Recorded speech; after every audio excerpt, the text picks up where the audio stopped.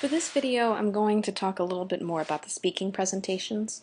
I know this is a big project, and it may seem a little confusing and scary, but I promise you it's really very, very easy to do.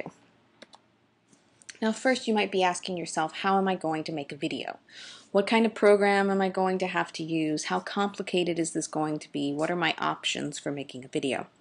There are, I think, basically three ways that you could make this video. The first thing is that you could make a screencast. This is the way that I recommend.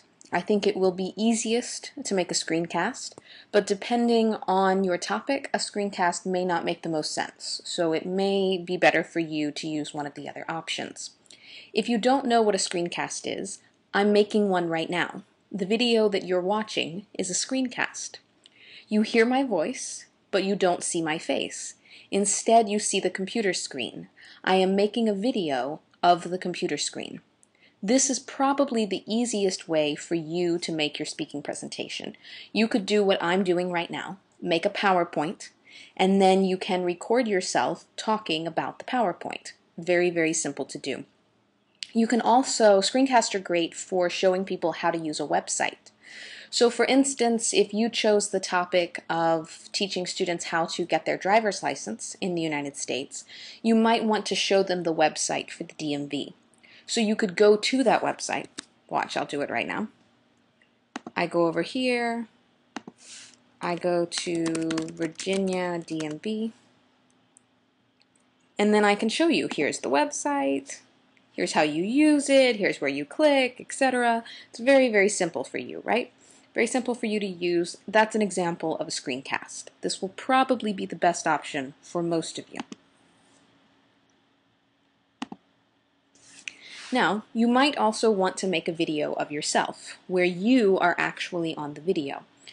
That just depends on what your topic is, or if that's what you prefer. I know most students are really nervous about seeing themselves on a video, so they may not like that. But you and your group members may decide that the easiest thing to do is to take a video camera or your cell phone and actually video yourselves on screen. Instead of showing the computer screen, you can show yourselves. You might also consider doing video interviews. For instance, if you were doing a topic about, I don't know, food in the United States, maybe best restaurants to eat in Norfolk, you might want to ask some of the teachers where are the best restaurants to go to. So you could have a video of you talking to one of the teachers in the program about the best restaurants in Norfolk, and you could make that part of your video. So that's a possibility. If you choose to do video interviews, that's great. But that can't be your whole video. Okay, this is a little more complicated. You can't, for instance, have a 10-minute interview with one teacher, where the teacher does most of the talking and you just sit there and listen. The point of this assignment is that you have to talk. It's a speaking presentation, so you have to speak. So if the whole video is basically you talking to Greg, and Greg's doing all of the talking, well then you're not really doing a speaking presentation, are you? So a video interview is fine as part of your presentation, but it can't be the entire presentation, which is why I also wrote down here combination. You might want to do a screencast and a video interview. I can show you how to put two different kinds of videos together into one big video. I can help you with that. Now, what programs are you going to use? I have programs on my computer that you can use. So you can use my laptop. You may have programs on your computer that you want to use. That's fine. Here's a few things I want to clear up. On my computer, I use the program Snagit. It's a screencast software. There are many, many different companies that make screencast software, so maybe you already have a screencast software installed on your computer. That's fine if you want to use that instead. You might need a movie maker as well. I use iMovie. I have a Mac, and iMovie is a really good program because, for instance, if I had an interview with Greg, and then I made a screencast, and I wanted to combine those two videos together into one, I would use iMovie. It lets me edit and play around like I'm really making a movie. It's pretty cool. Another thing about iMovie that's really cool, I'll show you here, let me pull it up, is that iMovie, you can actually record from the computer. So if you wanted to, for instance, like in iMovie, you press the camera over here, and it actually pulls up the camera. You can see me, there I am, hi, and I can actually just start talking, and then it's recording everything I'm saying and recording my face. So this could be a way to do video interviews. This could be a way to do your own presentation if you wanted to, and then when you were done you would go over here and press done or whatever. Now, here's the most important part.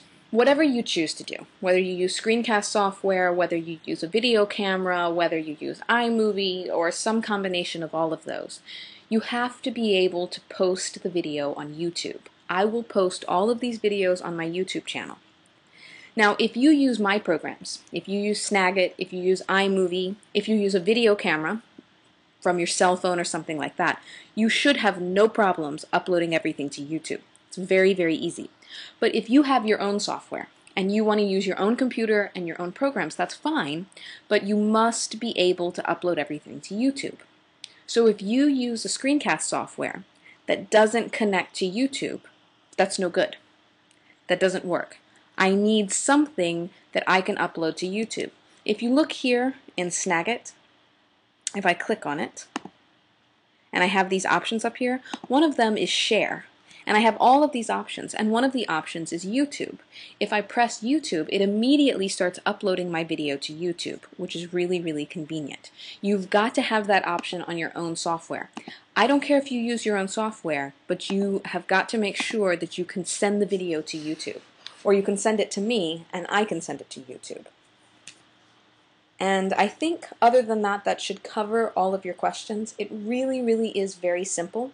If you would like to use my computer and any of my programs, then you and your group members just need to make an appointment with me, and you can come to my office. I will bring my laptop, and you can sit down in my office, or we'll find another space for you, and you can make your video there. It's very, very simple. If you choose to use your own programs, that's fine. But keep in mind, again, you've got to be able to upload it to YouTube. And finally, if you have any problems with your programs, I can't help you. So if you don't use Snagit and you use another screencast software and you're confused and you're lost and you don't know how it works, I can't help you. I can only help you if you use my programs. So I don't care if you want to use your own programs, but you are taking a risk, so keep that in mind.